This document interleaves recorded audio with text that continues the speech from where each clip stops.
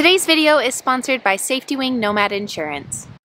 This one shocked me at how low it was. Yeah, I was expecting that we were going to have to pay a lot more money for this. Our heater broke, our awning broke. I lost my wedding ring. Most people at some time in their life have considered selling all their possessions, buying a van or an RV, and traveling the world while saving money. A common belief is that living in an RV is much cheaper than renting an apartment or a home. For the last 2 months, we've been trying to do RV life as cheap as possible. And today we're going to share with you the monthly cost of living in an RV to see if it's actually a more affordable way of living.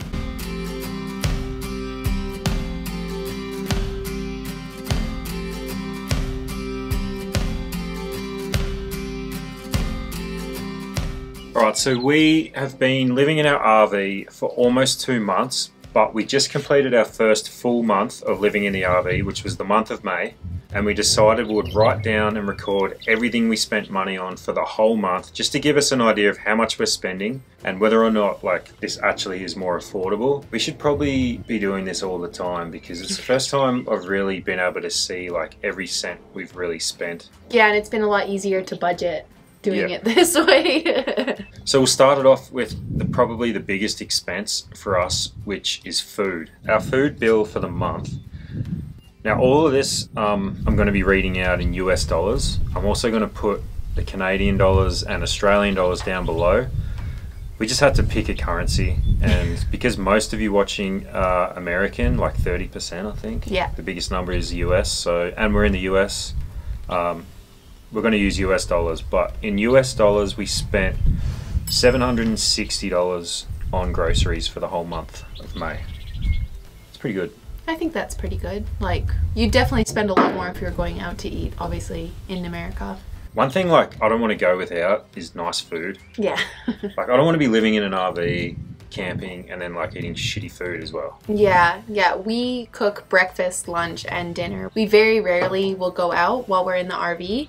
While we're traveling overseas is a different story, but while we're in the RV, we like to cook flat out.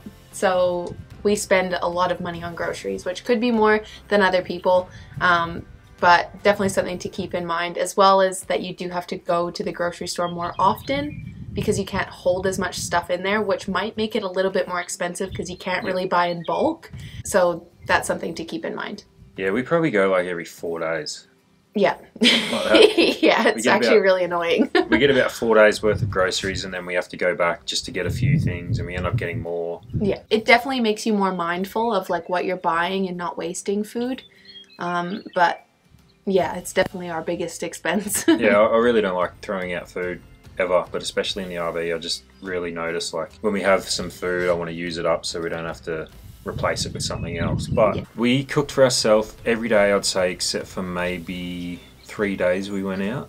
3 meals. 3 meals. Yeah, which we didn't include the extra stuff because we know obviously everyone has a different sort of routine and what they like doing and what you like to spend money on. We're going to try and just give you the information that's relevant to the RV. Yeah, this is bare minimum, what do you need to get by? Yeah. So $760 on groceries.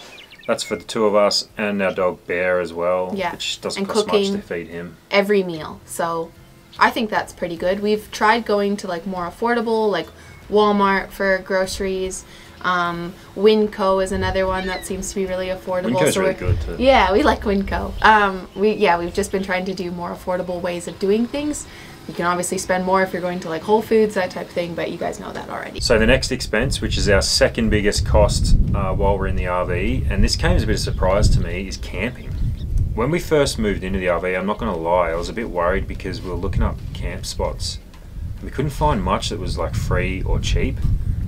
And I started thinking, shit, are we going to have to pay $50, $60, $70 a night just to camp in this thing, which kind of defeats the purpose of living in it? Yeah, if you only go off of Google and searching for a campground, the most expensive ones come up first. There is a lot of digging that you have to do in order to find affordable places to camp or free.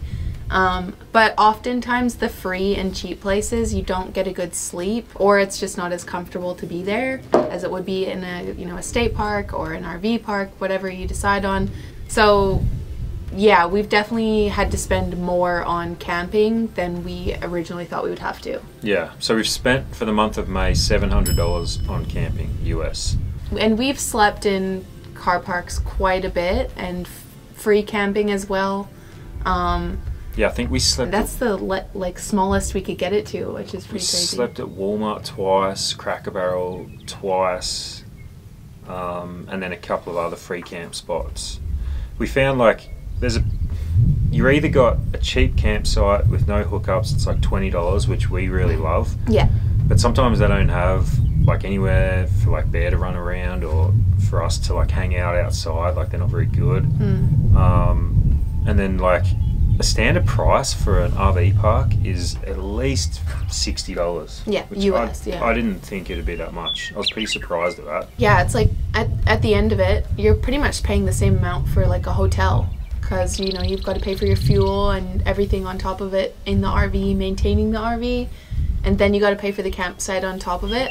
So yeah, that's a little bit disappointing. That's probably been the most disappointing part, really. That's the absolute minimum. Like if you're in a town or a city and you want to see that city and you want to stay in an RV park, you're probably paying $80, $90 to stay in that park per night. Yeah. And that's just not really what we plan on doing. No, we've definitely not been able to hang out in cities as much as we thought at the beginning of this. That's when a van probably would have been better, because parking's been an issue, and yeah, basically just parking's been the biggest issue. You can't park in cities. We've got a few things working against us with cities. Like we can't park this thing anywhere. It's really expensive to stay in RV parks, and we have Bear. We can't like just leave him in the RV when it's hot. Yeah. So we've been spending most of our time at state parks and national parks because they're a bit cheaper. Around $30 a night is pretty standard. Yeah. And they're actually really nice. Yeah. I highly recommend them. Problem is, they're all booked out on weekends, like year round. Yeah, that's been the other thing. A lot of time we float around and do things a lot more like day to day. So we can't really plan as far ahead as everyone else, but people tend to, yeah, because they're just coming out on the weekends, they book out the weekend, and then we end up camping in Walmart or Cracker Barrel on the weekend because there's everywhere good is booked out, and we don't want to pay the money for a crap campsite. I'd rather, but then you get no sleep, so it's kind of like catch-22. Our routine at the moment is pretty much get to a campsite on a Sunday or a Monday where everyone's leaving, and we stay there for a few days, and then as it's booked out on the weekend, we'll go travel or like stay at a Walmart or Cracker Barrel or something. Yeah. Which is okay. Yeah. We only want to do that for like 1 or 2 nights a week because it's just not great. No, it definitely gets you behind in sleep and just like feeling healthy and having a routine. So yeah. All right, so this expense like we can't really go without, and it's not too big, which is insurance. It's actually really cheap to insure an RV. Yeah, I was expecting probably 3 times the price what we're paying. Yeah. We pay, so for full comprehensive insurance on this RV, it's about $72 a month, which is like nothing. That covers us full comprehensive, like theft, collision, and third-party liability. I think there's about a $500 excess on that, which is okay. Like, that's pretty good. Yeah, but that's like to cover the RV, which I don't know yet if we're covered, but we just lost our awning on the highway in Wyoming.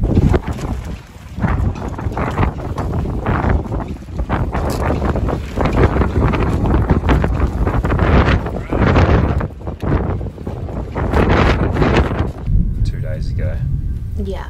I doubt that's covered, eh? No. So that just covers us for the RV, like if we get into an accident, if it gets stolen or anything like that. But obviously, I'm from Australia, Mandy's from Canada, so we still have travel insurance while we travel. And that pretty much covers us for like any health issues that come up while we're in America. And that's pretty important because I know I've heard that American medical bills can go through the roof. Yeah, nightmare. So we pay a little bit extra for that, and that's $86 per person per month. But that gives us like complete peace of mind that if anything happens, one of us gets sick or into an accident, like that we're covered. Yeah. And that brings us to today's sponsor, which is Safety Wing. Alright guys, we're just going to give a quick shout out to Safety Wing for sponsoring today's video, as well as our entire trip throughout Canada and the United States. Thank you guys so much for supporting our channel. SafetyWing Nomad Insurance is a global travel medical insurance that covers people from all over the world while outside their home country, including COVID-19 coverage. It can be purchased while you're abroad, it covers home trip visits, and it can be purchased just like a monthly subscription. It's literally as easy as signing up to a Netflix subscription. We think that 99% of travelers would agree that purchasing health insurance while you're traveling overseas is probably the most important purchase you can make, especially if you're going for a long time. We've been insured by SafetyWing since the day we left Australia in 2021, and we would not go another day without them. It's given us the freedom and peace of mind knowing that if anything goes wrong, we're covered. And thankfully we have been covered, because on more than one occasion, SafetyWing has got us out of some pretty sticky situations where we had to go to hospitals and visit doctors' surgeries while we were overseas, and we had no idea if we were going to get refunded or compensated for all the bills that we had to pay. Luckily, SafetyWing had our backs, and since then we haven't looked back. But not only do they cover us for medical bills, including COVID-19, but we're also covered for any loss of luggage or personal items, airline delays, and even things like natural disasters and personal liability. With coverage starting at as low as $45 a month, it's a no-brainer for anyone traveling overseas for an extended period of time. And probably the best part about SafetyWing Nomad Insurance is that there's no lock-in contract, so you can cancel it at any time with just a click of a button. We'll leave the link to SafetyWing in the description. Alright, now back to the video. Right, so the next big expense, which is pretty obvious, is fuel. This thing is a guzzler. But we've managed to keep it pretty low just by not traveling too fast. When we first drove this thing from where we bought it up to Whistler Mountain, I was pretty worried because I was like, wow, it's really expensive on fuel. And we wanted to go to all these different places. Like, how much are we going to be spending on fuel? Is this even going to be worth it? But we only really do a big drive once a week. Yeah. So it's one tank of gas a week, and we've spent $630 on fuel for the month of May, which isn't that bad. No, I thought the fuel would definitely be more expensive than the camping. But we've made it a point to not use too much fuel. Once we go to a campsite, we stay there. Yeah. And we purposefully only drive in the direction that we want to head. But fuel's a lot cheaper in the US than it is in Canada, which surprised me. Yeah, I was really, really surprised by that. How much cheaper was it? It probably cost around $200 US to fill up in Canada, but in the US it's probably $170, something like that. It's pretty good. Yeah, and that gets us about 600 kilometers, which isn't much, but when you're in a place like this, 600 kilometers actually gets you pretty far. We can drive to Vegas from here. Yeah, that's the one thing we've loved about being in the US is every state that you go to is going to another country. So we're seeing so much different stuff when you're not even traveling that far. Yeah, you don't need to travel that far to see different things. Yeah. We were just in Yellowstone a couple of days ago, and it was snow-capped mountains, thick, lush trees, and now we feel like we're in the desert at Salt Lake City, and it's completely different. And then so cool. We're just a 4-hour drive from Las Vegas, which is not even a full tank of gas. So the next cost that you'll have if you're living in an RV is dumping. So dumping your gray or black tanks. For us, a lot of the campgrounds that we've stayed at have had dumping. We don't usually pay for full hookups. We've only done that a handful of times. But a lot of the campgrounds will have a dumping station that's included if you're already staying there. And then if you're not staying, it's $5 or $10 like that. But sometimes at the beginning when we weren't planning it very well, we had to pay a couple times at petrol stations. And that was about $10 each time. So we've spent about $20 for the month on dumping, which is pretty good. You don't really have to worry about it if you plan it in advance. You can do it at free places and you don't have to pay for it. If we ever stay at a campground like this one, we'll always dump before we leave. Yep. So that we can just get it out of the way, and then if we're on the road for a few days and we don't have a dumping station, we don't have to pay for one. But we have had a couple of times where we ran into problems and it was full and we had to pay. Yeah, we were still learning. We're getting better at it. This one shocked me at how low it was. Yeah, I was expecting that we were going to have to pay a lot more money for this. Yeah, we've spent $30 on propane gas, which keeps our fridge running. We cook on it. Our water heater when we want to have a hot shower, which isn't very often. No. And also our heater, which doesn't work anymore. That's probably why it's so cheap. Yeah. Speaking of things not working, this brings us to our last thing, which we didn't really put an amount on this because it's going to be different for each individual person. But like Lloyd mentioned, our awning got destroyed. So that's an unexpected expense that we weren't planning on having to pay. A new awning is going to be around $1,000 we've seen. Without labor, we aren't really sure how much it's going to cost for somebody to install it for us. So the thing about RV life that you just can't really put a number on is the things that are going to break and that you're going to have to fix. Lloyd put it into a great way for me, was that these things are designed for people to use them on weekends and very infrequently, not exactly live in them. So especially for us in the old ones, things get run down. You're using them a lot more than they were designed to be used for, so things just break. That's just how it works. Yeah, I mean, like, might not seem like it, but this is a vintage RV. It's 25 years old. Yeah. Yeah, but it's been great to us, but there are a lot of unexpected things that break that you're gonna have to figure out how to fix and pay for. The bigger your rig, the more expensive your rig is. You know, tires get more expensive, that type of thing. So the unexpected expenses, our heater broke, our awning broke. Those are the things that definitely make it not cheaper than an apartment. But that being said, apartments have issues that happen and come up as well. So, well, in the month of May, we had our heater stopped working, which was actually good timing because it was warm. The awning broke. The camera. Yeah, we had to get a new camera. That broke. And when I was on top of the roof in 100-mile-an-hour winds cutting the awning from its cylinder, I lost my wedding ring. So we need to buy a new one of them too. Luckily it was cheap though. Yeah. Bought it in Mexico for like $50. Yeah, because we knew something like this would happen. Yeah, I'll probably have like 10 of them over the years. Okay, so without all the extra added expenses that you can't really account for, we spent about $2,400 US. Without all the extra things that went wrong. So if we were to suggest, that's a pretty good budget, $2,400 US. We suggest maybe adding $500 to $1,000 for wiggle room for things to go wrong and to break. Just over $3,000 would be really safe, I reckon. Yeah. And that's like including maintenance stuff. Like, we're gonna have to put new tires on this, get an oil change done, probably fix a couple of things. Like, just over $3,000, that's plenty. Yeah, I think so. Which for two people, like, that's not much. No, and that's like all of our expenses really. Like, there's a few things we didn't include, like going and getting coffee or having a beer at the pub or whatever, but yeah, living expenses. Yeah.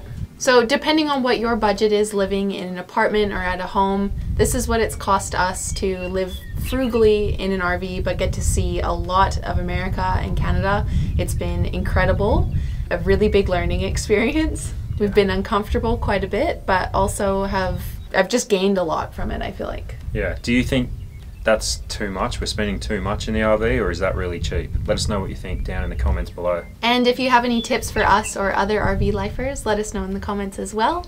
Hope this video has been helpful. Let us know if you're going to start your RV life journey soon. We are also doing a group trip to Vietnam in November. If you're interested in joining us, we'll leave the link down in the description as well. Thanks so much for watching. We'll see you guys in the next one. Bye.